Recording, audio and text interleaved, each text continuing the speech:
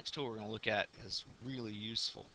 I've gone ahead and drawn two boxes here, a blue box and a green box, and I've intentionally misaligned these boxes so we can see how this works. It's the alignment tool.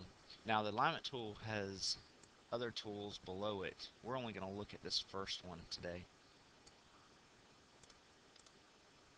If I select my first object, select my alignment tool, and then I'm going to drag and drop onto what I want to align to. So for instance, if I want to use this block right here, I'm going to click and hold my left mouse button down, slide it over to my blue block, and let go. Now, the green block disappeared. It really didn't disappear. It aligned itself. And we'll use this box right here to show what's going on. I'm going to turn some things off. My X, Y, and Z positions here. I'm going to go ahead and turn off everything so we can see what happens one at a time.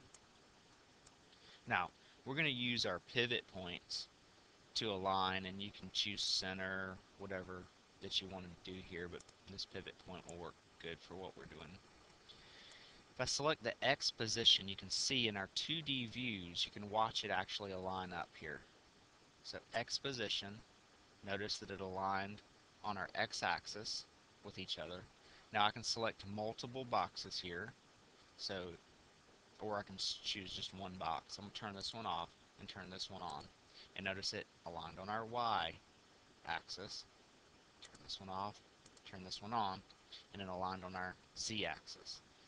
So you can imagine if we clicked two boxes, it aligned here, but it's still not aligned here because this is our Z axis.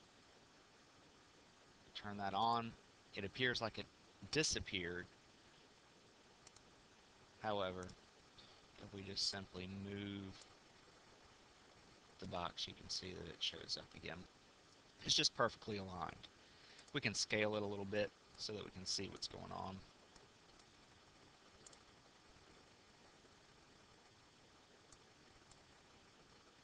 And now when we have everything selected, you can still see it's a little off.